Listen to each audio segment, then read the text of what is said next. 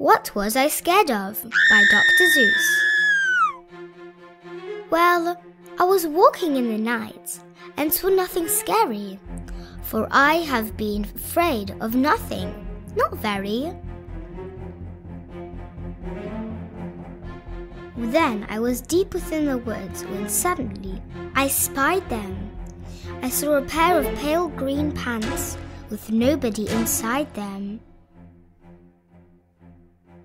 I wasn't scared, but yet I stopped. What could those pants be there for? What could a pair of pants at night be standing in the air for? And then they moved. Those empty pants. They kind of started jumping. And then my heart, I must admit, I kind of started thumping. So I got out. I got out fast as I could go, sir. I wasn't scared, but pants like that I did not care for, no, sir. After that, a week went by. Then one dark night in Greenwich, I had to do an errand there and fetch some Greenwich spinach. Well, I had fetched the spinach. I was starting back through town when those pants went round the corner and they almost knocked me down. I lost my Greenwich spinach, but I didn't even care. I ran for home. Believe me, I really had a scare. Now, bicycles were never made for pale green pants to ride in, especially spooky green pale pants with nobody inside them. And the next night I was fishing for Doubt's trout on the Roofer River when those pants came rowing towards me. Well, I started to shiver. And by now I was so frightened that I'll tell you, but I hate to. I screamed and rode away and lost my hook and line and bait too. I ran and found a brickle bush. I hid myself away. I got brickles in my breeches, but I stayed there anyway. I stayed all night, the next night too. I'd be there still, no doubt. But I had to do an errand, so the next night I went out. I had to do an errand, had to pick a peck of snide in a dark and gloomy snide field that was almost 9 miles wide. I said, I do not fear those pants with nobody inside them. I said and said and said those words. I said them, but I lied them. Then I reached inside a snide bush, and the next thing that I knew, I felt my hand touch someone, and I'll bet that you know who. And there I was, caught in the snide, and that dreadful place with those spooky, empty pants, and I was standing face to face. I yelled for help, I screamed, I shrieked, I howled, I yowled, I cried. Oh, save me from these pale green pants with nobody inside! But then a strange thing happened. Why, those pants began to cry. Those pants began to tremble. They were just as scared as I. I never heard such whimpering, and began to see that I was just as strange to them as they were strange to me. I put my arm around their waist and sat right down beside them. I calmed them down, poor empty pants with nobody inside them. And now we meet quite often, those empty pants and I. We never shake or tremble. We both smile and we say hi. The Foot Book by Dr. Seuss. Left foot, left foot. Right foot, right.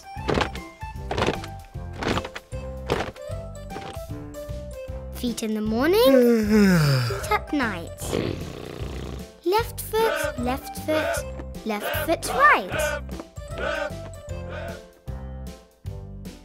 Wet foot, dry foot, low foot, high foot. Front feet, back feet. Red feet, black feet. Left foot, right foot. Feet, feet, feet. How many feet you meet? Slow feet, quick feet. Trick feet, sick feet. Up feet, down feet. Here come clown feet. Small feet, big feet. Here come pig feet. His feet, her feet. Fuzzy fur feet. In the house and on the street, how many feet you meet?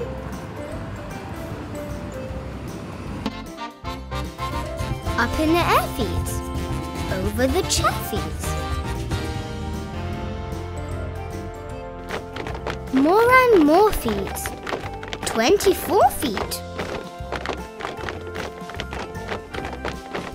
Here come more and more and more feet. Left foot, right foot. Feet, feet, feet. Oh, how many feet you meet. I can read of Ice Shut by Dr. Seuss.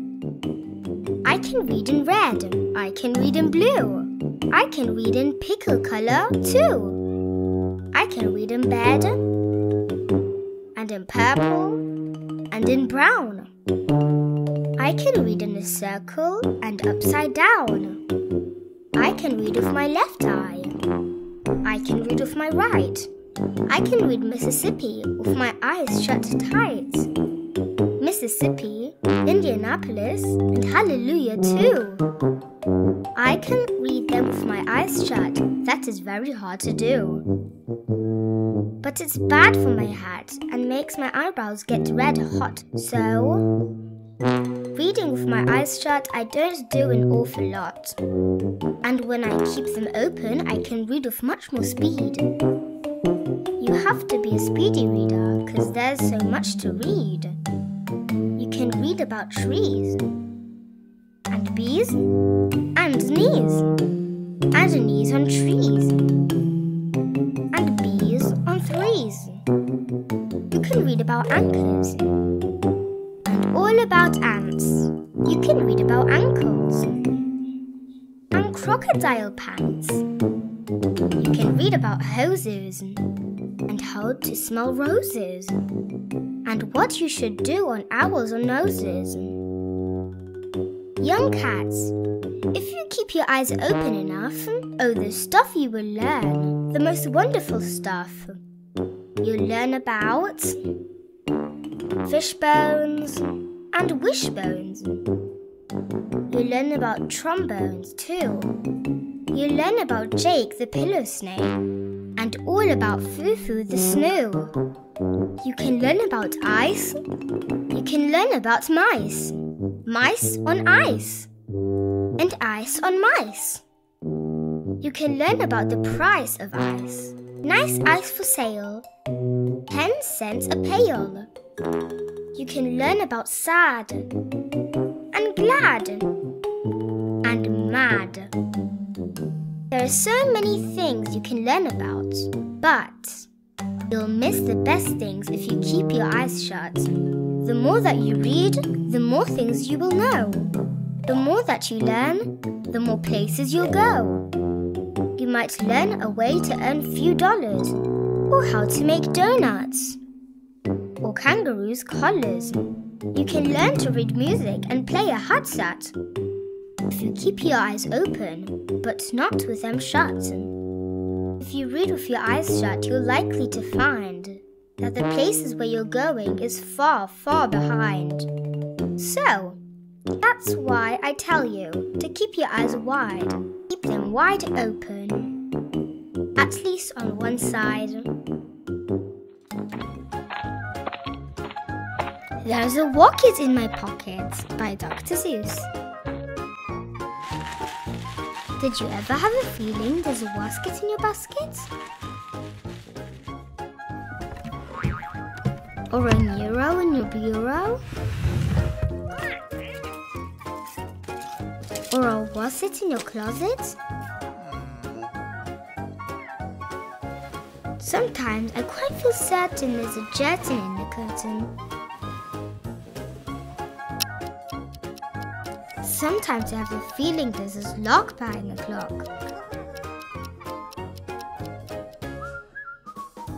And there's a elf up on that shelf. I have talked to him myself. That's the kind of house I live in. There's a ink in the sink. And a zamp in the lamp. And they're rather nice, I think. Some of them are very friendly, like the yacht in the pot. But that yottle in the bottle, some are friendly, some are not. I like the zabel on the table. And the gear under the chair. But that bofa on the sofa. Well, I wish he wasn't there. All those nubbers in the cupboards, they're good fun to have about. But that toothbrush on my toothbrush, him I could do without. The only one I'm really scared of is the rug under my rug. And that chimney up the chimney. I don't like him, not at all. And it makes me sort of nervous when the soul scoots down the hall. But the yeps on the steps, they're great fun to have around. And so are many, many other friends that I have found. Like the Tella and the Nella, and the Gella and the Della. And the Bella and the Wella and the Zella and the Zella. And the Geeling on the ceiling. And the Zawa in my shower. And the Zillow on my pillow. I don't care if you believe it. That's the kind of house I live in, and I hope we never leave it. I had trouble in getting to Solace Aloud by Dr. Seuss, and if you'd like to buy this book, check in the link description down below. I was real happy and carefree and young, and I lived in a place called the Valley of Vung, and nothing, not anything ever went wrong. Until, well, one day I was walking along and I guess I got careless. I guess I got gawking at daisies and not looking where I was walking. And that's how it started. Sock, what a shock! I stubbed my big toe on a very hard rock. And I flew through the air and I went for a sail. And I sprained my main bone in the tip of my tail. Now, I never had ever had troubles before, so I said to myself, I don't want any more. If I watch out for rocks with my eyes straight ahead, I'll keep out of trouble forever, I said. But watching ahead, well, it just didn't work. I was watching those rocks and I felt a hard jerk. A very fresh green-headed Quilligan quail sneaked up from in back and went after my tail. And I learned there are troubles of more than one kind. Some come from ahead and some come from behind.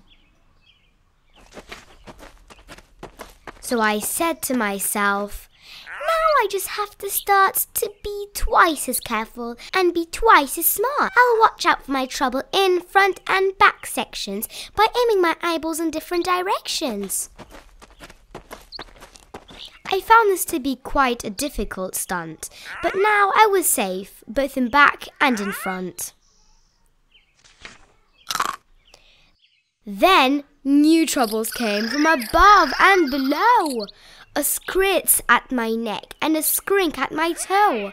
And now I was really in trouble. You know, the rocks and the quail and the scritch and the skrink. I had so many troubles, I just couldn't think. There I was, all completely surrounded by trouble, when a champ rumbled up in a one-wheeler wobble. Young fellow, he said, what has happened to you has happened to me and other folks too. So I'll tell you what I have decided to do. I'm off to the city of Seuss, off the banks of the beautiful river Wahoo, where there are never troubles, at least very few. It's not very far, and this camel is strong. You'll get us there fast, so hop on, come along. I jumped up behind him. Then all through that day, the wobble wobbled on in a wobblesome way. The road got more bumpy, more rocky, more tricky. By midnight, I tell you, my stomach felt icky. And so I said, Mister, please, when do we get to that wonderful town? Aren't we almost there yet? Young fellow, he told me, don't start into stew. At sunrise, we'll drive into Seuss, and you'll have no more troubles, I promise, I do. But when dawn finally came and the darkness got light, that wonderful city was nowhere in sight. Instead of the city, we ran into trouble. Our camel got sick and he started to bubble. We had to pull him in the one-wheeler wobble. So there we were, in a dreadful position. Our camel sure needed a camel physician. Now doctors for camels are not often seen, especially on mountains. They're far, far between. But we pulled our old wobble and set out to find some doctor while dragging our camel behind. I pulled and pulled. Then the next thing I knew, I was pulling the camel and the wobble chap too. Now really, I thought, this is rather unfair. But he said, don't you stew, I am doing my share. This is called teamwork. I furnished the brains, you furnished the muscles, the aches and the pains. I'll pick the best roads, tell you just where to go, and we'll find a good doctor more quickly, you know. Then he sat and he worked with his brains and his tongue, and he bossed me around just because I was young. He told me to go left, then he told me to go right, and that's what he told me all day and all night.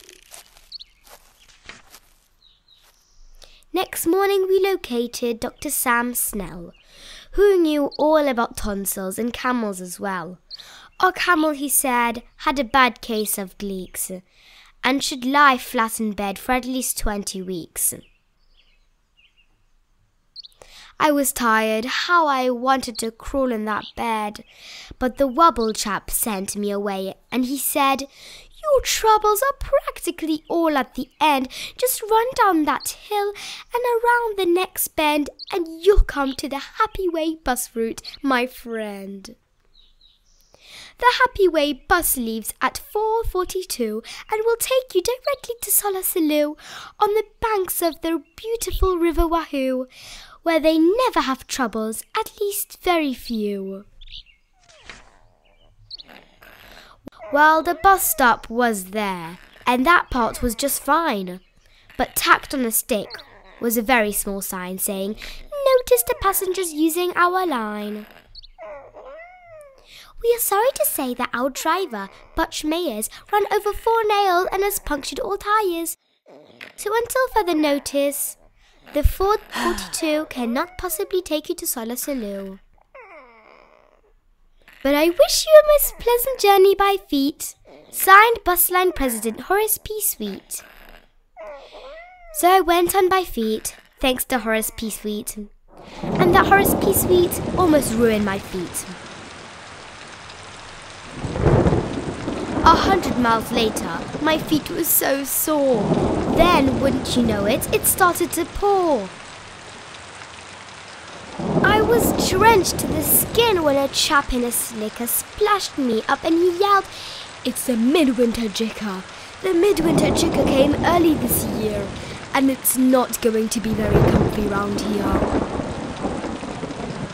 Any fool would get out, so I've packed up my things, and I've come to my granddaddy's out in Palm Springs. "Take cover," he yelled. "Use my house if you wish." Then the chap in the slicker splashed off. I ran in the house and I fell in a heap. I needed my rest, but I just couldn't sleep. Did you ever sleep when your feet were like ice, with a family of owls and a family of mice? I listened all night to the growls and the yowls and the chattering teeth of those mice and those owls, while the midwinter jicker howled horrible howls. I tossed and I flipped and I flopped and I flepped. It was 5:15 when I finally slept. And I dreamed I was sleeping in a billowy billows of soft silken satin, marshmallow stuffed pillows. I dreamed I was sleeping in the Solosaloo on the banks of the beautiful River Wahoo, where they never had troubles, at least very few. And I woke up, and it just wasn't true. I was crashing downhill in a fabulous flood, with suds in my eyes and my mouth full of mud, and my nose full of water and my ears full of shrieks of the owls flying off with the mice on their beaks. And I said to myself, now I really don't see why troubles like this have to happen to me. I floated 12 days without toothpaste or soap. I practically almost had given up hope when someone up high shouted, "Here, catch the rope." Then I knew that my troubles had come to an end, and I climbed up that rope calling, "Thank you, my friend." I got to the top, but it wasn't a friend. And I saw that my troubles were not at an end. A big man on a horse scared me out of my wits, bellowed, "I'm General Genix Can Schmitz. There's a war going on, and it's time that you knew every lad in this land has his duty to do. We're marching to battle. We need you, my boy. We're about to attack. We're about to destroy Perilous Poser of Pamopoulos Pass. So get into line. You're a private, first class."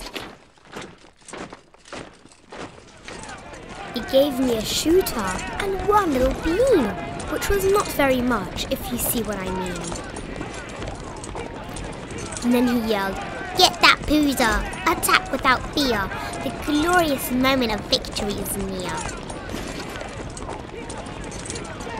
And the glorious general led the advance with the glorious swish of his sword in his lance and the glorious clank of his tin-plated pants.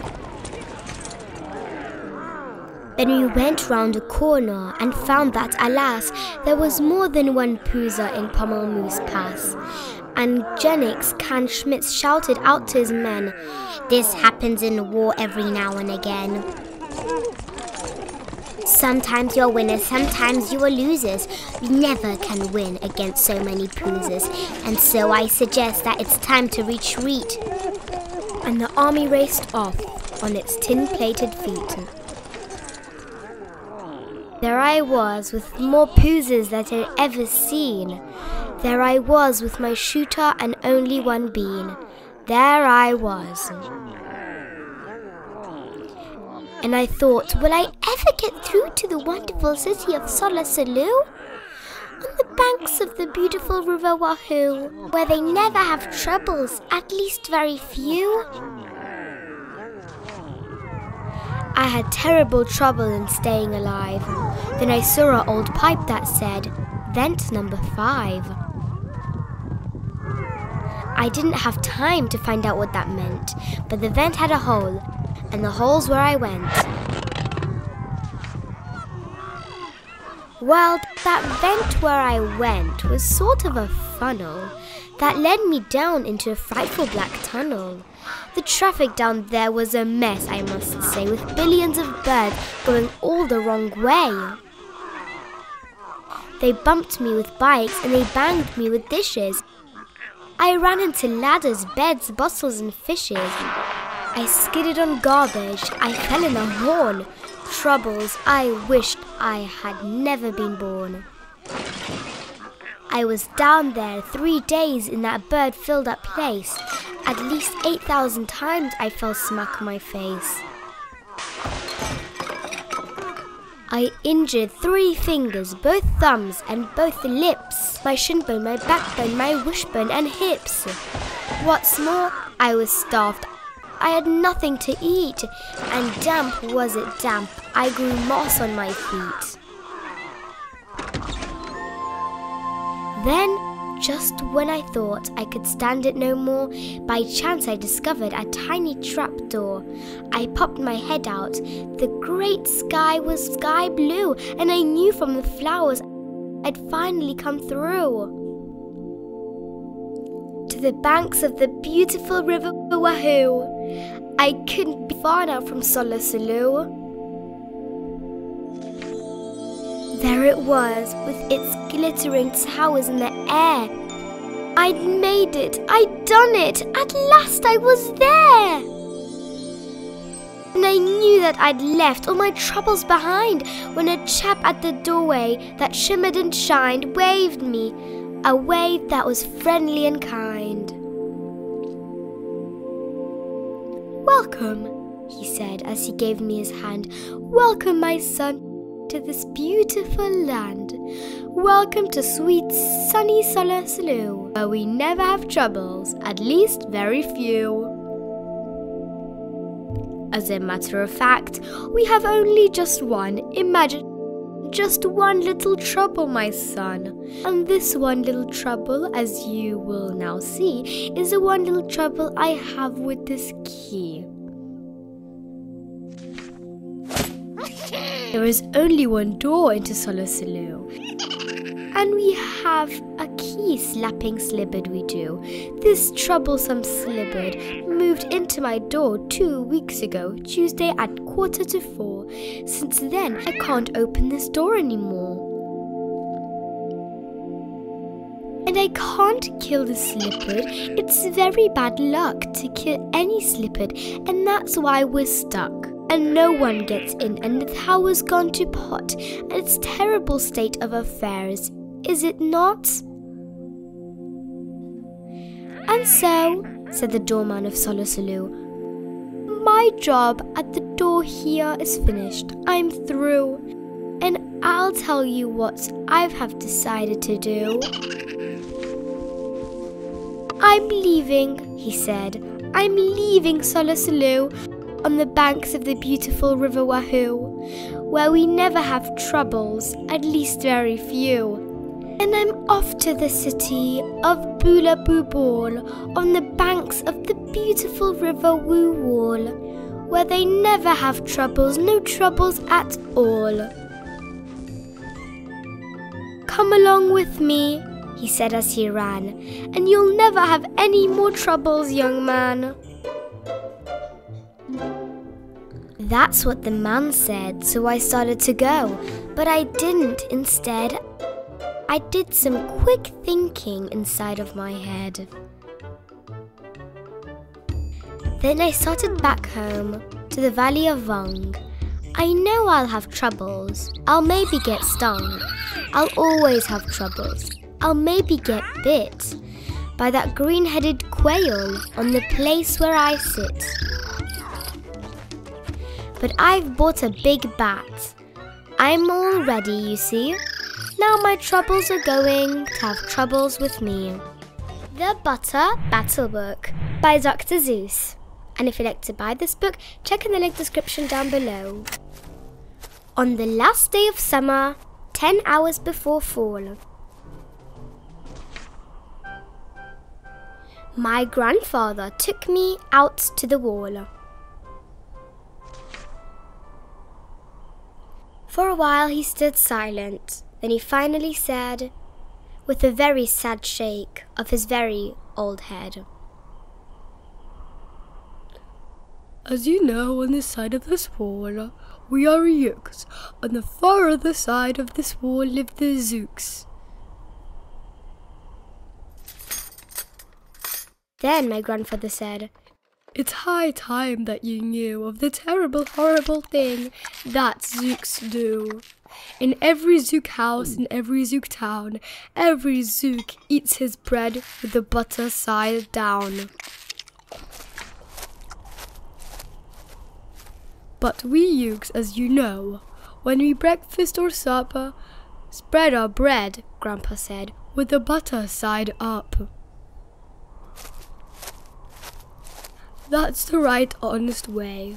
Grandpa gritted his teeth.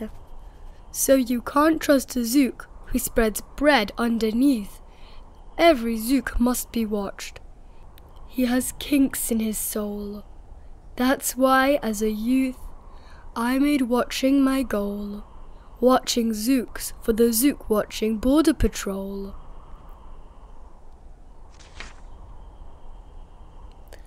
In those days, of course, the wall wasn't so high, and I could look any Zook square in the eye.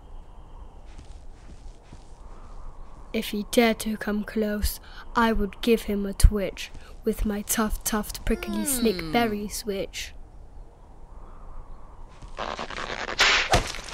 For a while that worked fine. All the Zooks stayed away, and our country was safe. Then one terrible day, a very rude Zook by the name of Van Itch snuck up and slingshotted my snakeberry switch. With my broken off switch, with my head hung in shame, to the chief Yookaroo in great sorrow I came. But our leader just smiled. He said, "You're not to blame, and those Zooks will be sorry they started this game. We'll dress you right up fancy suit. We'll give you the fanciest slingshot to shoot." And he ordered the boys in the back of the room to figure how to build me some sort of triple sling jigger. With my triple sling jigger, I sure felt much bigger.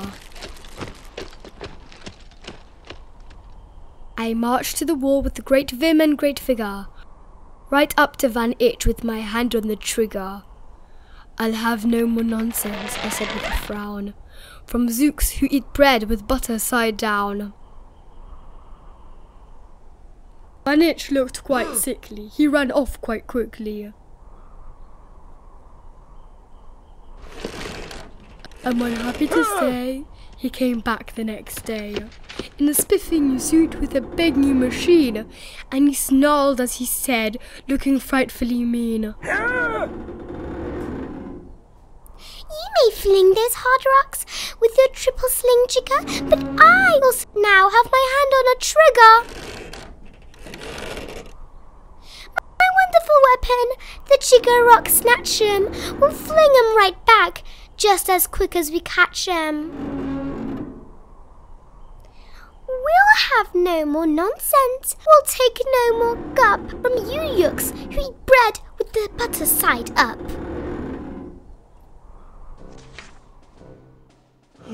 I have failed, sir, I sobbed as I made the report to the chief Yukaroo in their headquarters fort.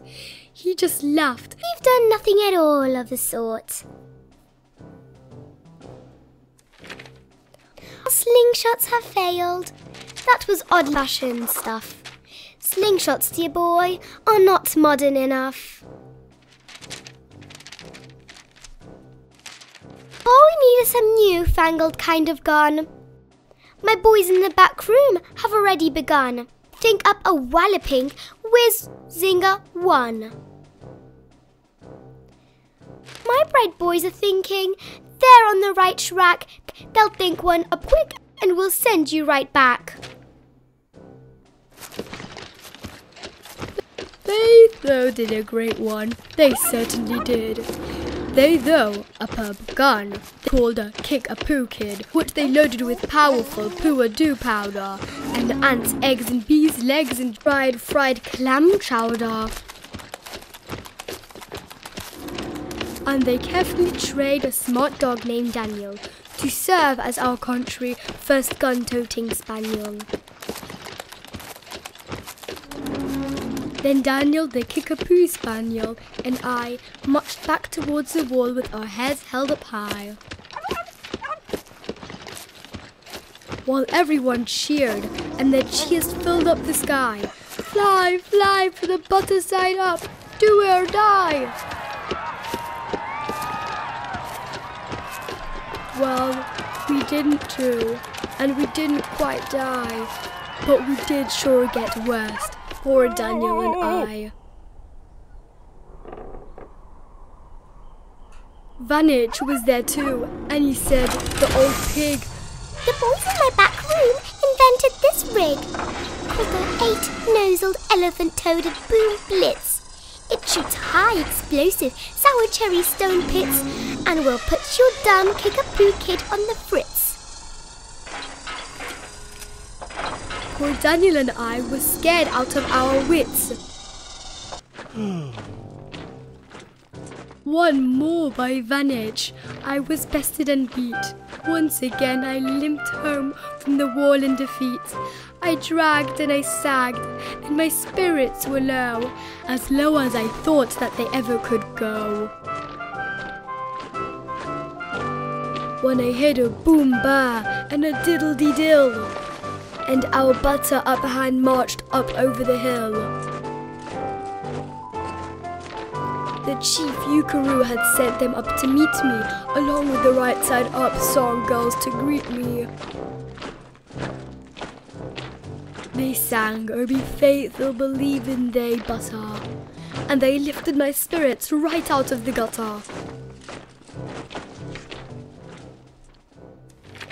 My boy, smiled the chief Yukaroo, we've just voted and made you a general. You've been promoted. You're putting your uniforms ready. Get in it. The big war is coming. You're going to begin it. And what's more, this time you are certain to win it. My boys in the back room have finally found how. Just wait till you see what they've putted up now. In their great new machine, you'll fly over that wall and clubber those butter-down zooks one and all.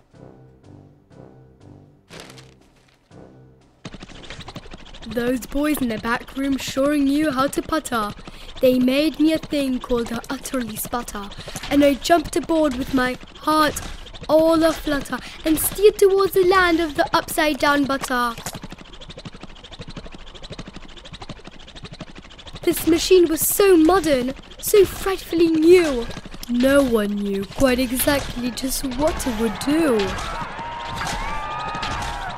But it had several faucets that sprinkled blue goo, which somehow would sprinkle the zooks as they flew, and gum up that side-down butter they'd chew. I was racing pell-mell when I heard a voice yell, "If you sprinkle our Zooks, you'll get sprinkled as well." Vanich had a sputter exactly like mine, and he yelled, "My Buku was working just fine, and I'm here to say that if Zooks can goo Zooks, you'd better forget it, 'cause Zooks can goo Yooks." I flew right back home, and as you might guess, I was downright despondent, disturbed, and depressed. And I saw, just as soon as I stepped back on land, so were all of the girls of the Butter Up band. The chief drum majorette, Miss Yuki and Sue, said "That they're pretty sour flight that you flew, and the chief Dukaroo has been looking for you." I raced his office. The place was a sight. "Have no fears," said the chef. "Everything is all right. My bright back room boys have been brighter than bright. They thought up a gadget that newer than new. It is filled with mysterious moo-laka-moo and can blow all those Zooks clear to Salamagoo. They've invented the Bitsy Big Boy Boomeroo. You run to the wall like a nice little man. Drop this bomb on the Zooks just as fast as you can. I have ordered all Yooks to stay safe underground while the Bitsy Big Boy Boomeroo is around."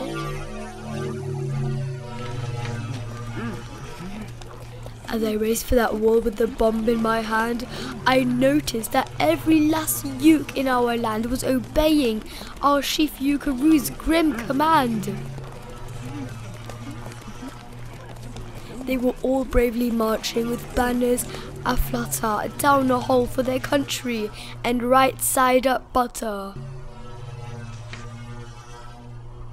That's when Grandfather found me. He grabbed me, he said, "You should be down that hole and you're a beer instead. But perhaps this is all for the better somehow. You will see me make history right here and right now." Grandpa leapt up that wall with a lupulus leaf, and he cleared his hoarse throat with a bupulus beep. He screamed, "Here's the end of that terrible town full of Zooks who can eat bread with their butter side down." And at the very instant we heard a clap, clap on the feet of the wall, and old Vantage clapped up. The boys in his back room had made him one too. In his fist was another big boy boomeroo.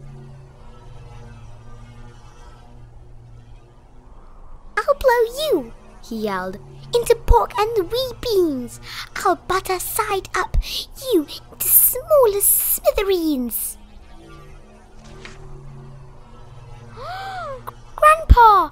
I shouted. "Be careful! Oh gee, who's going to drop it?